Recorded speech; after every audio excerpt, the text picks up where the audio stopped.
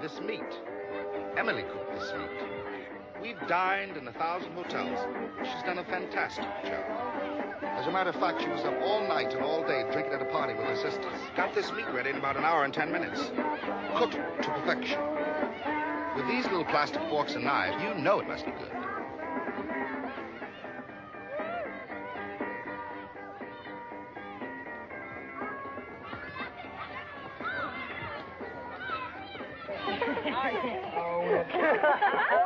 Everybody eat them up, everybody. Well, I better piece that meat. You better, it's real well done. Can you eat that well done? Yeah, sure. Oh, let's have seasoning. What sort of meat is this? I understand there's only about,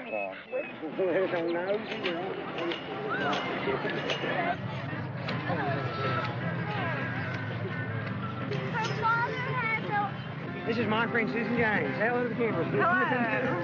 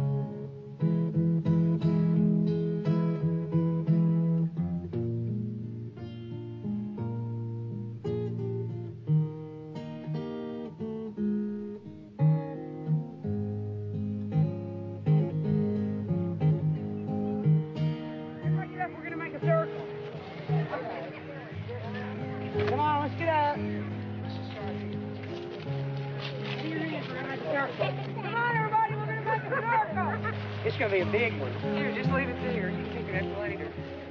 Okay, Kay, start your part. Start your part of the circle. I'll go in there in a minute.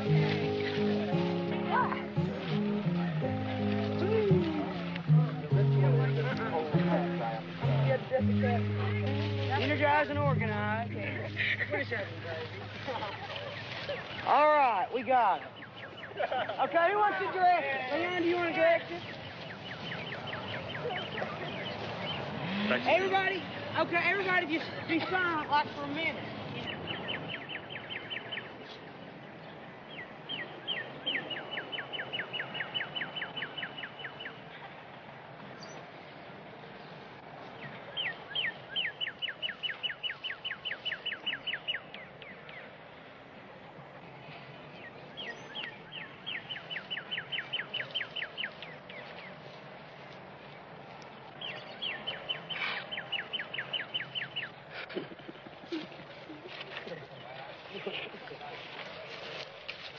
Okay, everybody start running to the right.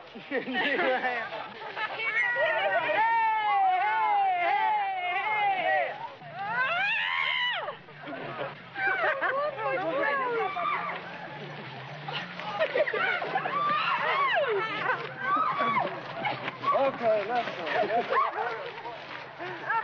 Come on. That's great. That's real good. One with them, boys.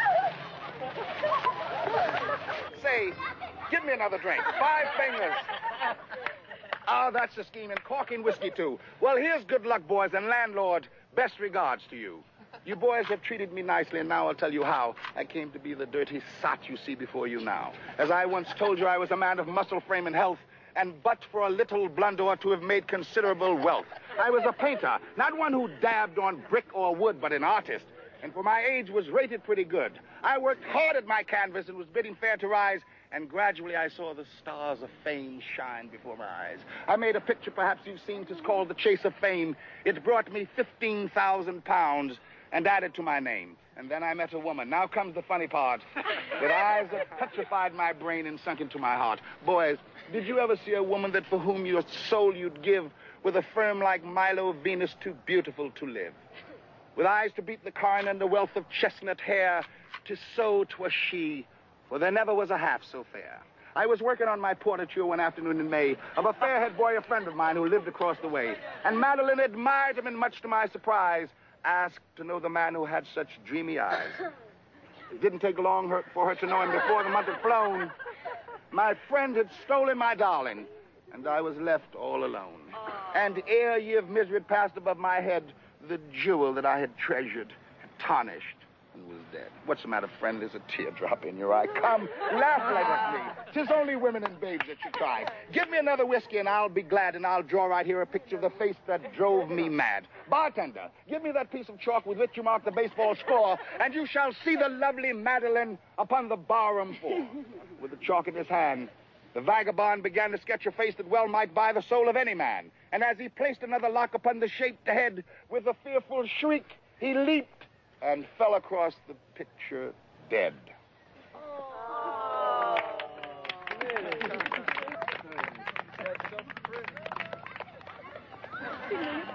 It's one of my favorite poems. Really? A face on the barroom floor. Glad someone recognized it. Yeah. See that? So long, everyone. See you later. See you later.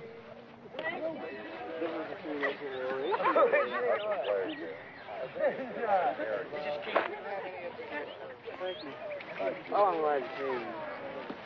These other guys. Y'all leaving? Thank you. Thank you for coming. Thank you for coming.